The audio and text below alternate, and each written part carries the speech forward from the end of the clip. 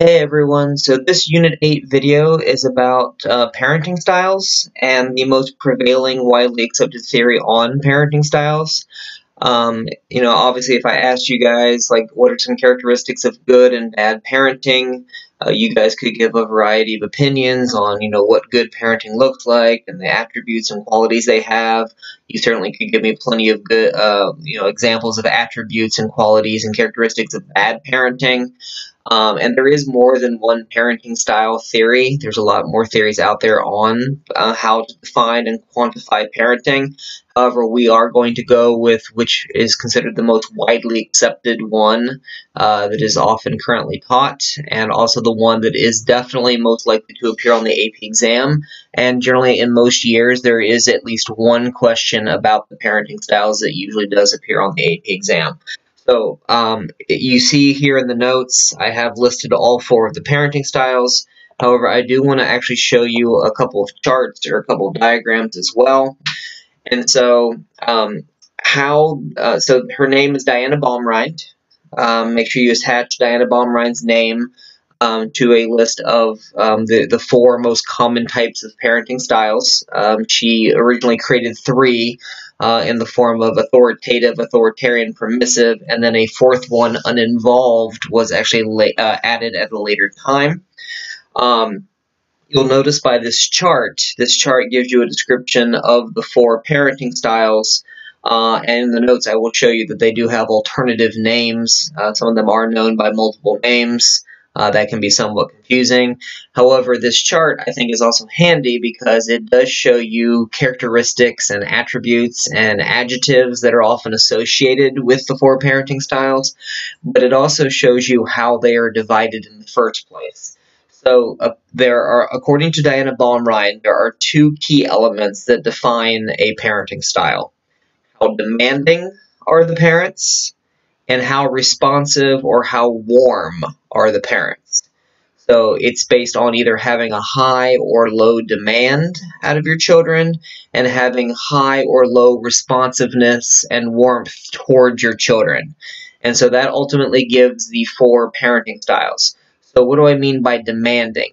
Demandingness, or the demand level you have for your children, is basically defined as the amount of expectations, goals, aspirations that you have for them. What kind of goals, what kind of expectations do you set for them? What kind of things do you envision for them in terms of accomplishment and things that they are expected to be able to do? And then when I say responsiveness or warmth, that is usually defined in ways such as to what level do you make yourself available to them, to be able to be reached out to by them. What kind of empathy, sympathy, relatableness, connectiveness, what type of support do you offer them to help them meet the possibly high or low demands that you have for them. So what that ultimately does is produce four parenting styles. So let me go back to the notes. And please do know that, again, if you look at the Unit 8, the description below of this video, if you look at the description below, there's multiple links for AP review and also Unit 8 materials. One of the videos that I'll be linking below sends you to a link that basically analyzes parenting styles based on Diana Baumrind's theory, and also gives you some examples of characters, I believe from TVs and movies, that also show you the parenting styles in action. So essentially you have four parenting styles, three of which are considered to be various levels of not ideal or poor, and then one that is considered to be the good parenting style. So we have one good parenting style, three that have varying degrees of negativity to them. Do please keep in mind, this is all correlation only. Many of you, for example, could have been raised under a less than ideal parenting style. This statistically says it is more likely for the child to not have a great outcome, and you could have been just fine, and you may be just fine. So we're talking about statistics and correlation here. We're not talking about guarantee. However, there is definitely one parenting style that appears to be the best, and the other three have a lot of downsides or negativities to them. So real quickly, the three negative parenting styles are authoritarian, which we will come back to in a minute. It is considered to have high demand but low responsiveness. Then the opposite of that is also considered a bad parenting style. I have seen it called permissive. I have seen it called laissez-faire, which in French means hands-off. It's often referred to as an economics term. Hands-off, permissive, and indulgent. That one is considered to be bad because it is low of demand, but it is highly responsive. The fourth bad parenting style, it's sometimes referred to as absent, uninvolved, neglectful, and in some ways the reason why it was added later is because in some regards it's not even really a parenting style at all, because the absence, uninvolved, neglect basically means the parent is not a parent. They have essentially checked out of their parental responsibility. So that one is considered bad, and it is considered low on demand and low on responsiveness and warmth. And then that does lead us to one good parenting style. Again, you could have, and you may have been raised under an authoritarian or a permissive or a neglectful or uninvolved parenting, and you may have been fine, and you may be fine.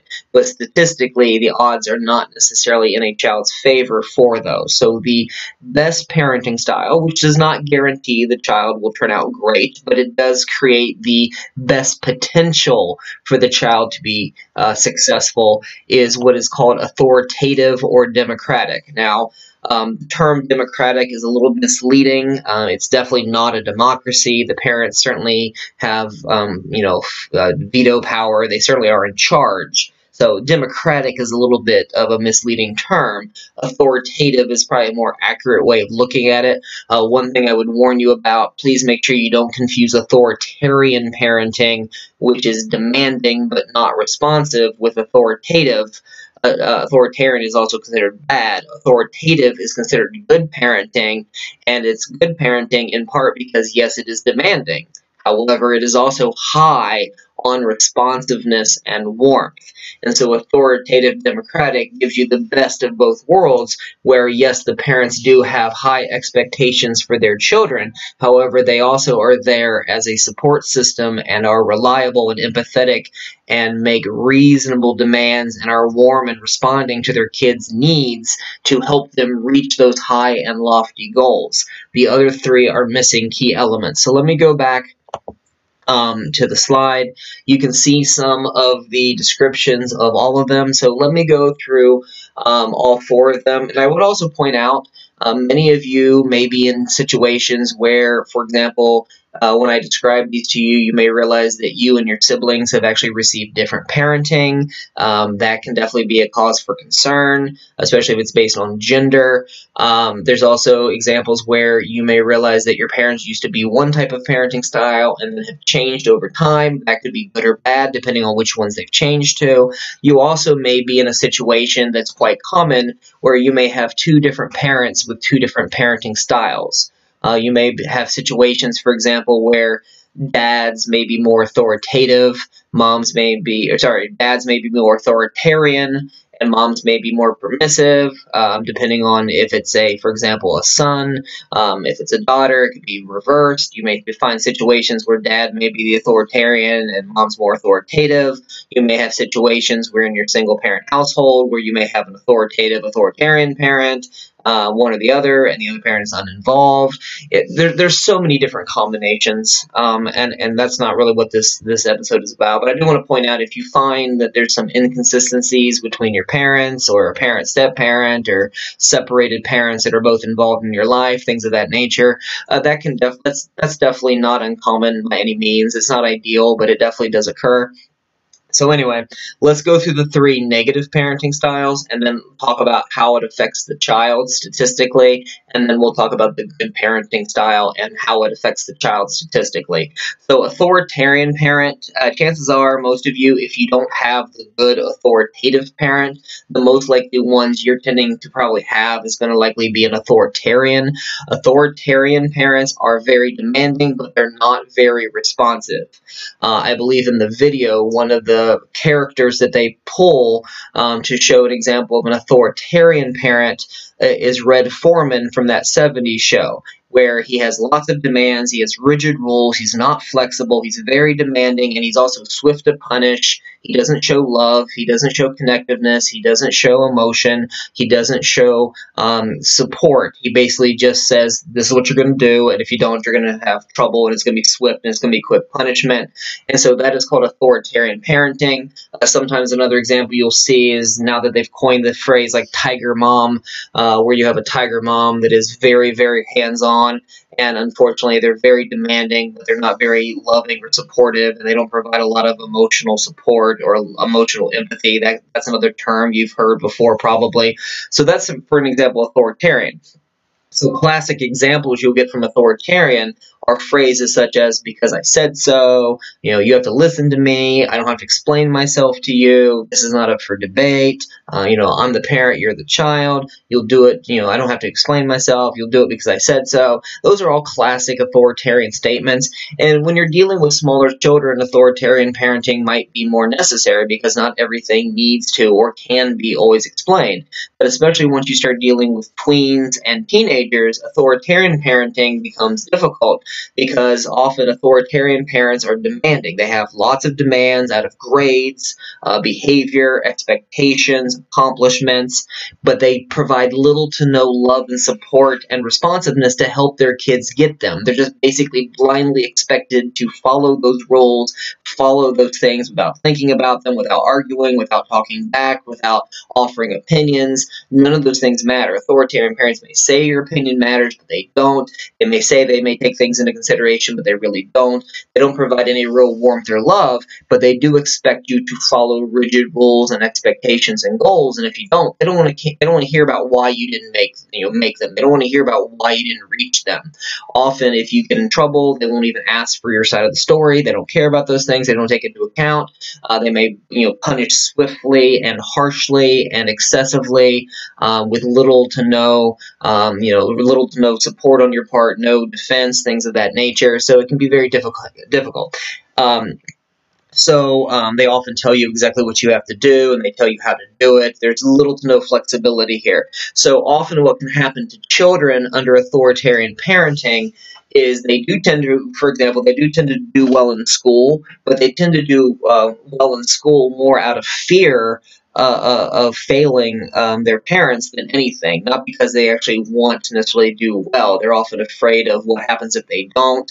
They're often respectful, for example, to teachers and authority figures, but again, it's mostly out of fear, not out of respect.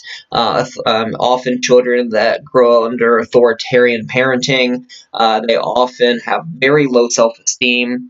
It can make it very hard for them to empathize or sympathize with other people, and that's largely because they've been told that their feelings don't matter, that their opinions don't matter, that their views don't matter. They also tend to have difficulty making decisions for themselves. They can have dependency issues because they're used to always having to do whatever they're told and not to think for themselves. And so it can definitely be very difficult for authoritarian children. Some of them tend to, after a while, start to rebel, and the authoritarian parents may view that as this is a reason why we need to be even more authoritarian. But in reality, what's happening is the same reason why people rebel under a regime, under a dictatorship. You don't get to be a dictator and then wonder why the people are rebelling or being sneaky or lying or being deceptive.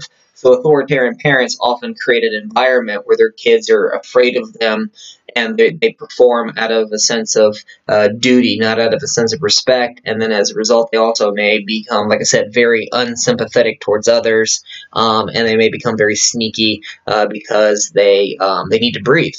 They feel suffocated. Now, the exact opposite of this is permissive parenting. Permissive parenting, you'll notice here it says you just do what it, like basically the parents are, like you're in charge, like you're the boss, just do whatever the heck you want.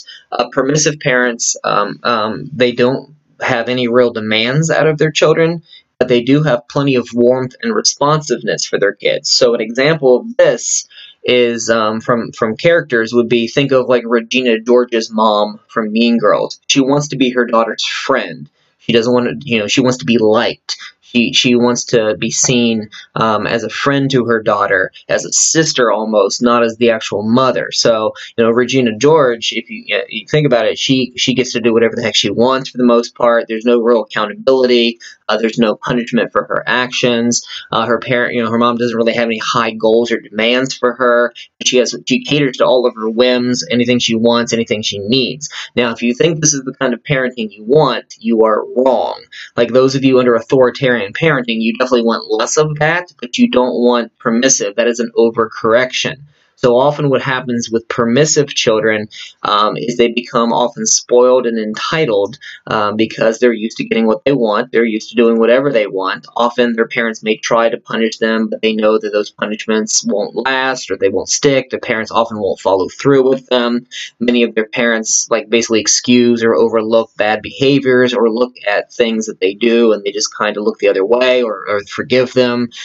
They don't have any real high demands for their kids. They don't have a lot of responsibilities for their kids. They definitely cater to any of their kids' whims and needs. So as a result, the kids often do become rather spoiled and entitled. From a teacher standpoint, often permissive kids are some of the worst kids to have to deal with in school because often they resist and are extremely aggressive and disobedient and defiant against anyone who tries to become an authority figure. And so sometimes you'll have this mindset where the kids are like, you're not my parents, you can't tell me what to do. And in the back of many, for example, adults' minds, they're like, well, if your mom or dad maybe actually did have structure in the home and actually did make you accountable and made you have to understand that there's repercussions for actions and decisions, that I wouldn't have to do this. I wouldn't have to be this way, if your parents did that. And so permissive kids, for example, they tend to have very, for example, positive self-esteem, even to the point where they may become narcissistic because they're often encouraged to explore, being themselves. And so they often have high self-esteem to the point where they're entitled and indulging and narcissistic. However, they also tend to basically reject any attempts by authority figures to help, rein in them for control and respect and understanding that there's consequence to their actions because, again, they're not used to that.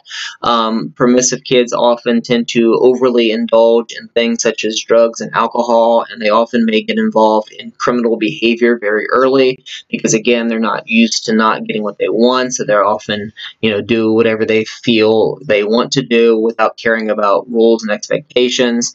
And as a result of that, they do tend to get in trouble. They have a higher risk for things such as addiction. They tend to get in trouble with the law faster. They tend to be, for example, suspended more. They definitely don't tend to do as well in school because there's really no expectations from the parents for the kids to really to actually do anything. There's no real high demands for goals and things like that. So that can be very difficult. Uninvolved parents, like I said, technically this is sometimes not even considered a parenting style. This was added later. I don't even remember, do not quote me on this, but I don't believe this was actually even proposed by Baumrind. I believe this was added later by other researchers into her theory. But an uninvolved parent is both not demanding and not responsive. The parents have no demands out of the kid and they have no responsiveness to the kid, and that's mostly because the uninvolved, neglectful parent, they basically are absent. Sometimes they're called absent parents, and again, I apologize, there's so many different names for these, but uninvolved, neglectful, absent parent, they have checked out of parental responsibilities. Now, I do want to point out there's a couple of different reasons why the parents may be uninvolved.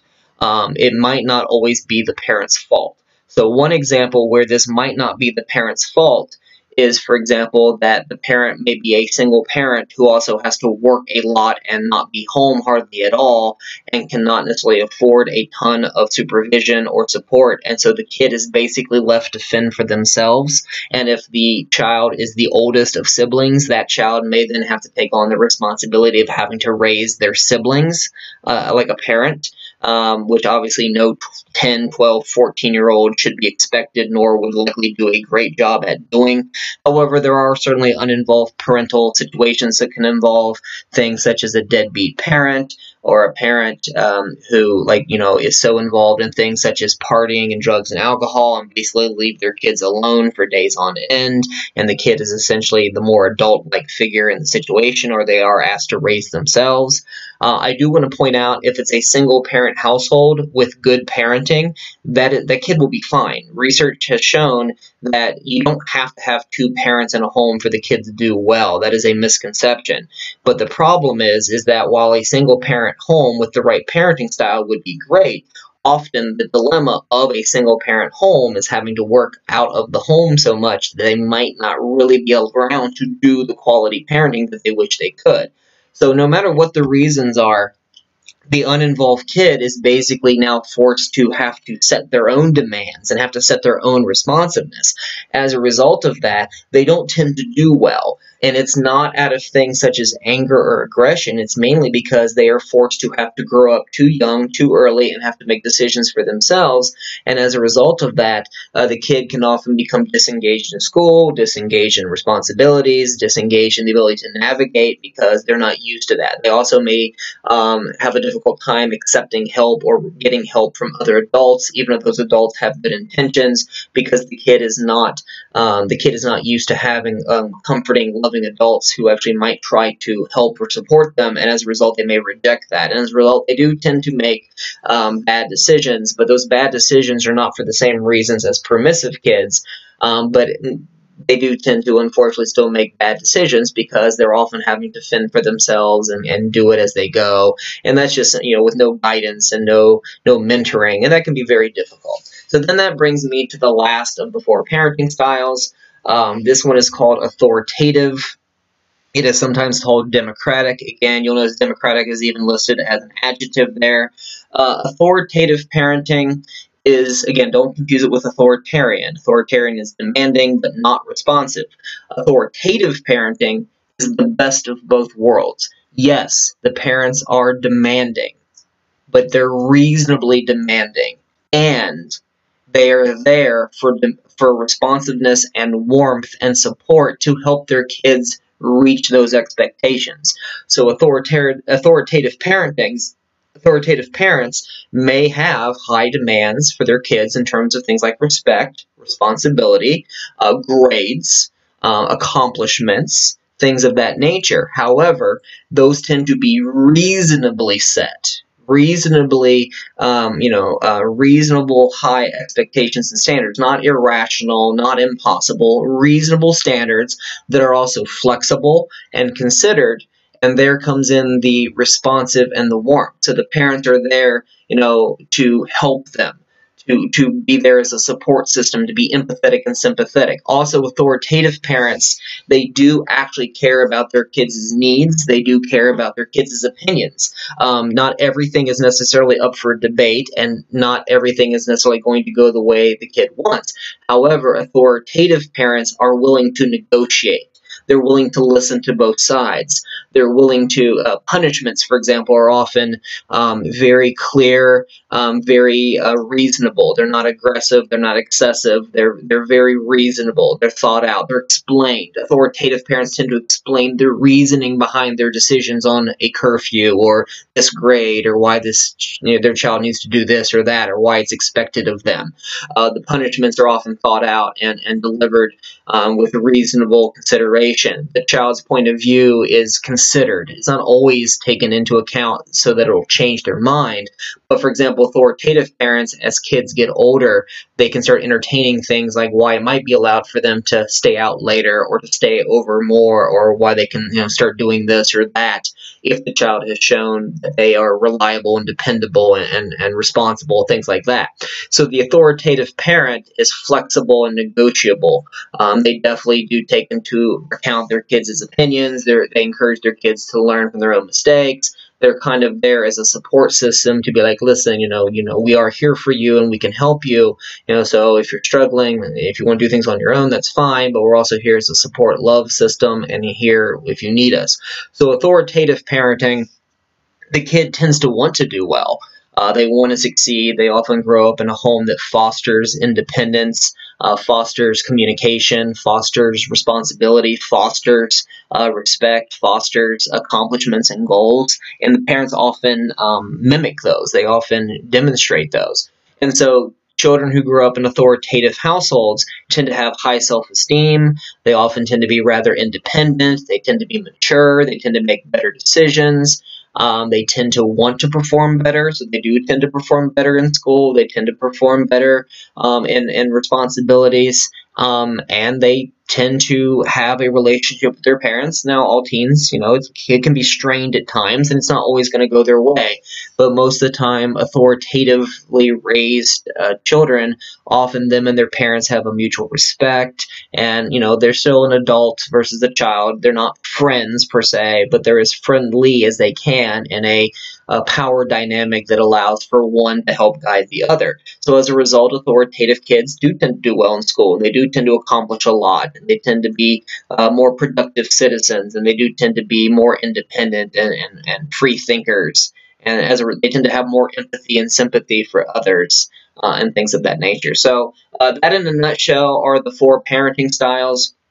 Again, please know which ones are high and low on demand and responsiveness warmth. Make sure you have some characteristics of all 4. Have an idea of how the parents look in all 4, how the kids would statistically likely turn out because of all 4.